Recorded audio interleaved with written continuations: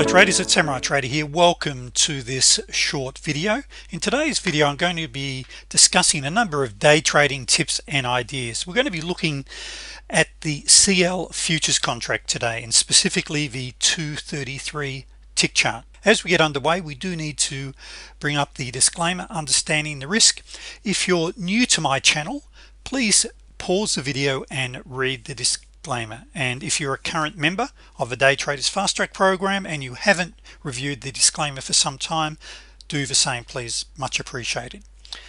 Now everything I'm about to show you is explained in the Day Traders Fast Track program, in either our live webinars that we run each week for our members or in our training materials. And if you go to my website at imadaytrader.com, you can request my free ebook for Truth About Day Trading and one of my free training manuals. Even better still, become one of my members. For $197 you get my top 12 day trading and swing trading strategies, easy to learn step-by-step instructions, over 60 hours of online video instruction, full email support, plus over 20 hours of recorded live training sessions. And of course you can always come and join me in my training room. But let's get enough of the commercials, I should say. Let's get straight to the charts. Now in this particular chart, as I mentioned, we're looking at the CL futures contract at the 233. And by the way, I like to use a anchor chart of 610 tick and 233 tick as my main trading chart. But a couple of things I really wanted to point out today that I think is really helpful for traders. First of all, we're looking at this is at 9 a.m. Eastern Standard. We're looking at the CL Open, but I wanted to show you a pattern that appears on virtually every market and every time frame on a regular basis, and you'll see that it appeared twice within a number of hours in today's on today's CL action, and that is the ascending and descending triangle. But before I explain this, there is one thing I want to show you which I think is really important. Many of my members know that I love trading divergence. I'm good at it. I've been doing it a long time and I really enjoy it.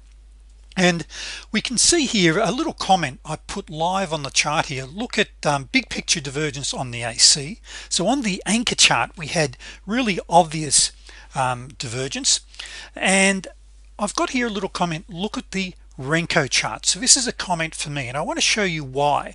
So what we've got here is between this point here, which was at approximately 8:42 in the morning, and 9:02 just after market open.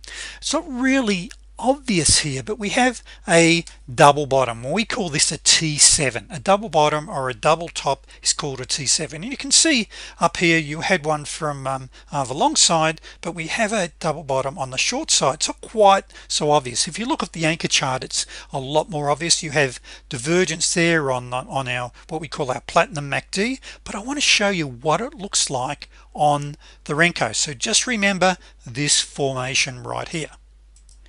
Now what we're looking at here is a 4 brick Renko. So Renko of course is totally different to tick charts, so each candle or brick is the same size as you can see here, and between there and there is that big picture area. So I have the Renko chart running on a separate monitor than my main trading chart, and the reason I do it, it removes a lot of the noise that you see on a normal chart. Yet at the same time I like to see what's happening with the candles on my tick charts, etc. There are many other reasons why I use tick charts, but to give you a really good view, look how beautiful divergence appears to be on Renko. You can see we had a lovely divergence entry here. We had a lovely divergence entry. We had our what we call our 200B. We had our 34, another 34, 34, 34, 34, what we call the T19 on this divergence. We had a T9. But the point is here though, on Renko there are a really clean looking chart, and there are some great ways of trading Renko. So I just wanted to bring that up, that double bottom or divergence trades on Renko charts are going to be very, very clean indeed. So let's go back to our standard tick chart. So that was that period between there and here. Now this is what I just wanted to bring that up, but here's what I wanted to specifically show you was what we call an ascending triangle. Now an ascending or descending triangle, what I'm about to show you, has a very high probability win ratio. And when you use the tactic I'm about to show you, your first target will be 50% of the projection, I would recommend. And if you're after a higher target, you'd go for the 100%. So maybe if you're trading two contracts, one off at 50% and one off at 100% of a target. And it's very easy to do. Now what is specifically good about what I'm going to show you with this ascending triangle is we're doing it, or it's bouncing, price action is bouncing off one of the pivots. So this is one of our floor pivots, this red dashed line. So we can see price action rallies up, we get what we call a PB, it's a 200B and a pivot bounce. Price action comes down, then travels up and comes back down again, goes up and comes back down, and by this time you can draw a trend line. And what you can actually see happening here, and if you extend it, you can see there that you're getting a triangle. Now with an ascending triangle, the general rule is that you'll break to the upside. So here we come up, we bounced on the pivot again, and we come down and we formed a lower low just here. So you redraw the trend line and project it forward so it intersects here with this horizontal line. So you can see there, basically it's like a spring, it's getting tighter and tighter and tighter, ready for the breakout. And we actually had a bit of a breakout here. So remember, you've drawn it and you extend it through to your horizontal line, and so you can see very clearly you've got this triangle formation. We had a bit of a breakout, then it comes back down, bounces off this projection, and away it goes. So how are we going to project where this potential move may go? So what we're going to do is we're going to take it from this high to the low. So we're going to take this projection and we're going to project it from anywhere. It can be anywhere on this horizontal line. So in this one I've just drawn it straight up here, projected it to the right, and here is where price action should come very close to hitting. And so what I recommend is you consider, if you're trading two contracts, maybe taking half off at 50% and letting your other contract, you've gone to break even, and maybe even trailing. And of course you can trail just under the trigger line, so maybe trailing until you hit this line, or of course you can keep trailing if the market keeps going up. So this is an ascending triangle. So if one breaks like this, draw a second one, you want it to intersect with this horizontal line. So let me show you the next one. So what I'm showing you here is what we call a descending triangle. Now an ascending triangle is bullish and a descending triangle is bearish. So what we can actually see here is price action coming down, we come up, we have 2 points that intersect, so we can then project our trend line. And remembering, you're usually perhaps just starting to recognize that you've got this at about this point here. Now what makes this one very interesting and a lot easier to trade again, and it's a little hard to see, it's a bit hidden here, is that we have a 200B once again and a pivot bounce. So one of our trade setups is called a 200B. Now by the way, this comment I've got here, not tradable, this really flew up. This spiked up very quickly.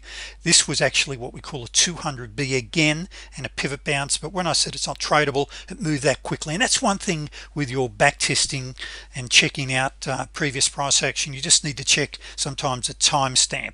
So this moved very quickly, otherwise we would have marked this up as a trade.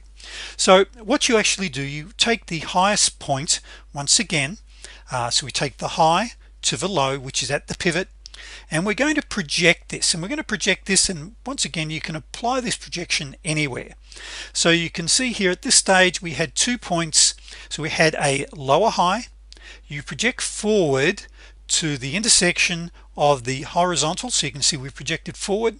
On the way down you had a T9 trade, a 34B, another 34B, and here you had a 200B.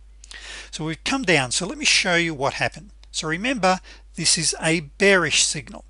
So price action then broke the pivot, we come back up, we bounced off it, so it was a 34B off the trend line and off the pivot, and there's a move down.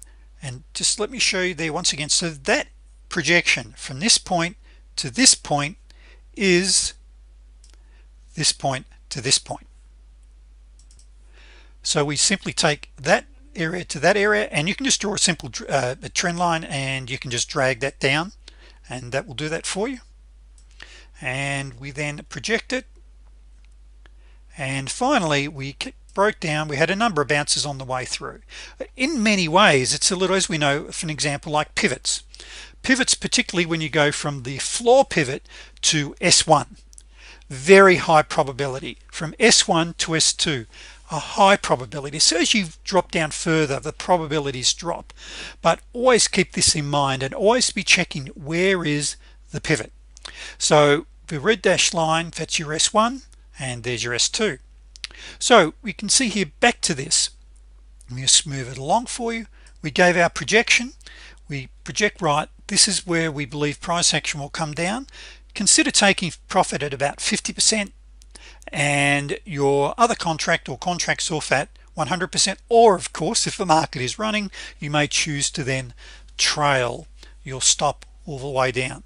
So you see these sorts of patterns or opportunities in the market every single day. So get used to, as you trade, drawing in trend lines, and you'll be amazed what you start to see, the patterns that you start to see that are forming. Likewise, when we see channels, and my members, you'll see me draw channels in on a regular basis. Now the ideal channels to trade are where you've got a 45% degree angle. And remember what we say you sell the highs and you buy the lows of a channel. You sell the highs, you buy the lows. And there are channels that you'll see in the market every day on all time frames. But remember, on your lower time frame charts, you'll have a lot more what we call noise. So I like to draw my channels for highs and lows, preferably on my anchor chart. And we can see here that we had some great trade opportunities here with the 34B, 34B, 34B, 34B, all the way down. So this is a quick rundown. So specifically, let me get this out right.